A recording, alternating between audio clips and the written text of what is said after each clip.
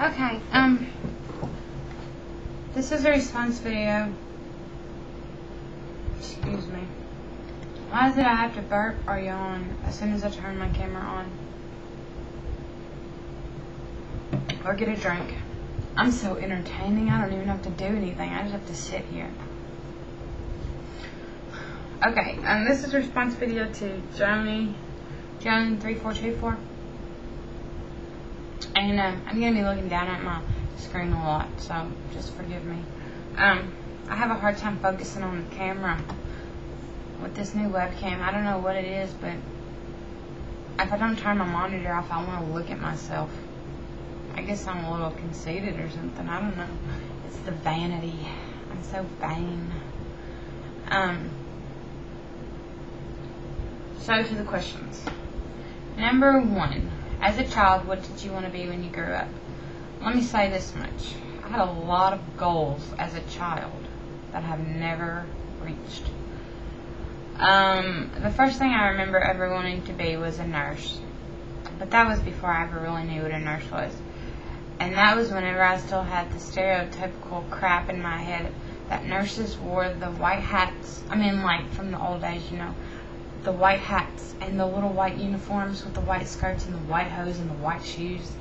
And doctors wore those big things on their heads with the big mirror thing.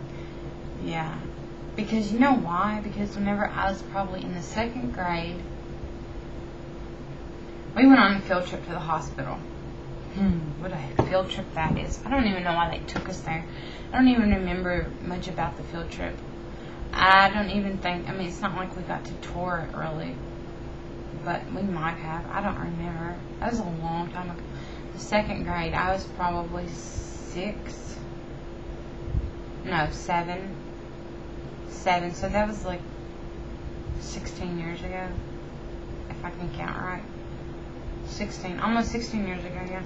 So anyways, I wanted to be a nurse because they gave us the little nurses' hats. They gave all the girls nurses' hats and all the boys the doctor's hats. This was like in the 90s, in the early 90s.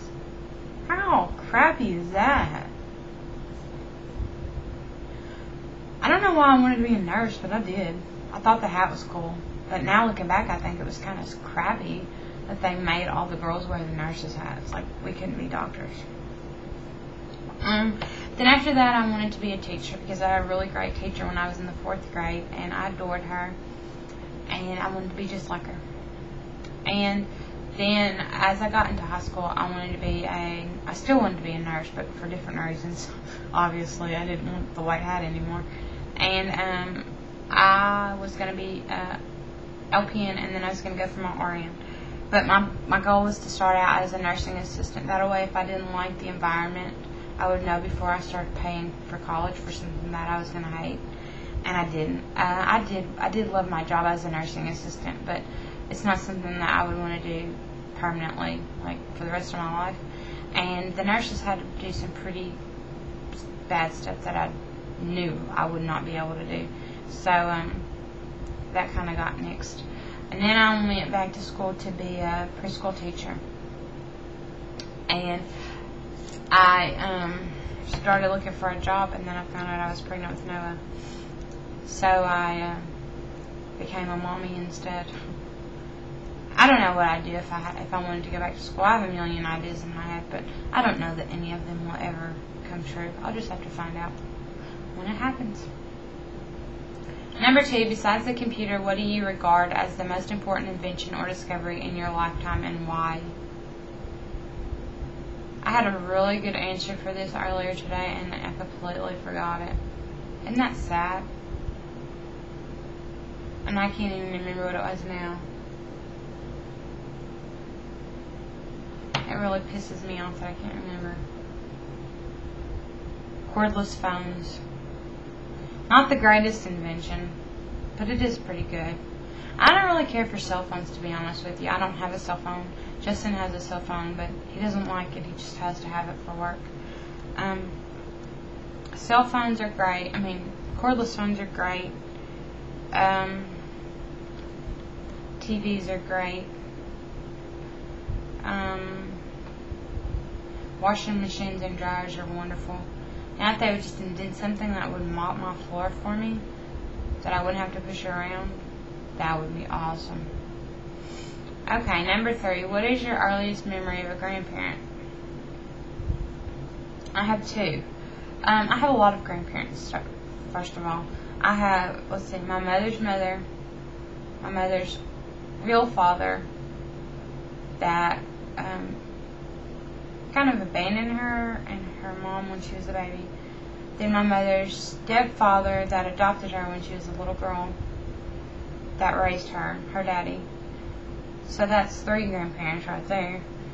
And my mom's mother has been married quite a few times, and she's married now, so he's a step-grandfather. That's 4. My mom's dad, my dad's dad, my dad's real mother, my dad's stepmother. That's 7.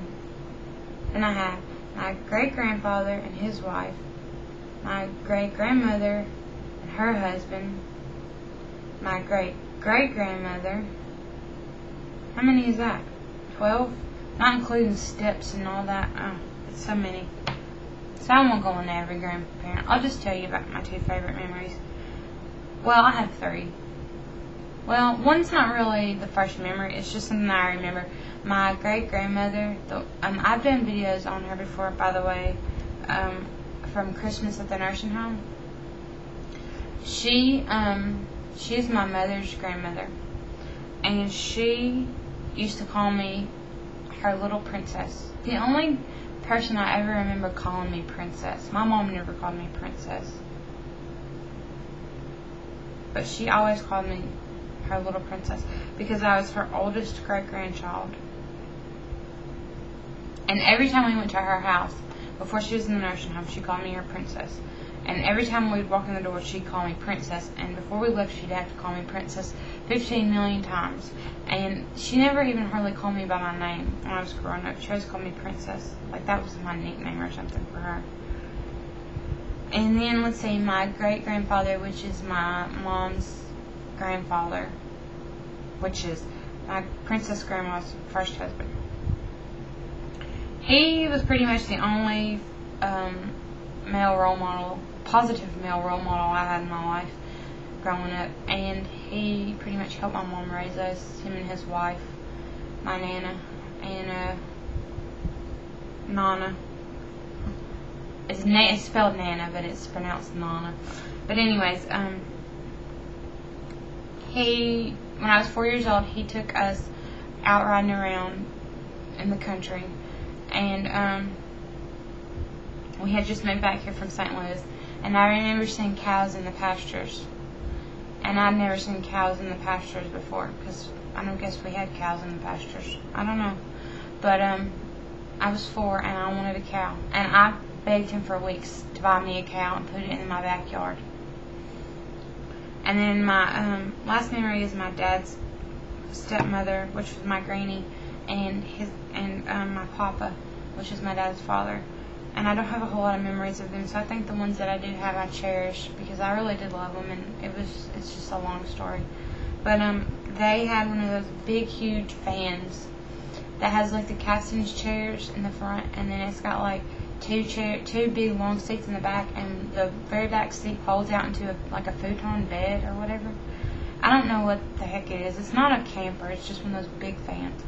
But I remember whenever I was 2 years old that they had bought one of those little kiddie recliners and put it in the van in between the 2 captain's chairs in the front seat, and that was my chair. I was the baby at the time, so I got spoiled. At least that's what I'm told. But I do remember that, and I'm sure it probably wasn't the safest thing in the world, but it was 20 years ago. I guess it didn't matter then. I don't know. But those are my memories, and those are my answers, so that's it. Bye.